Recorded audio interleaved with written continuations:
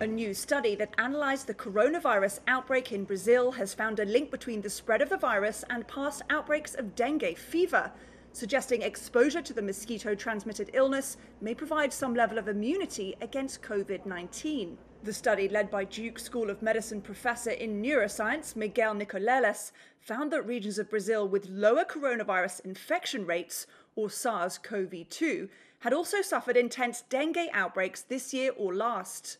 Dengue is an illness contracted from mosquitoes, most often in Latin America, Asia, and some of the Pacific and Indian Ocean nations. The team found a similar relationship between dengue and slower COVID-19 spread across those regions too.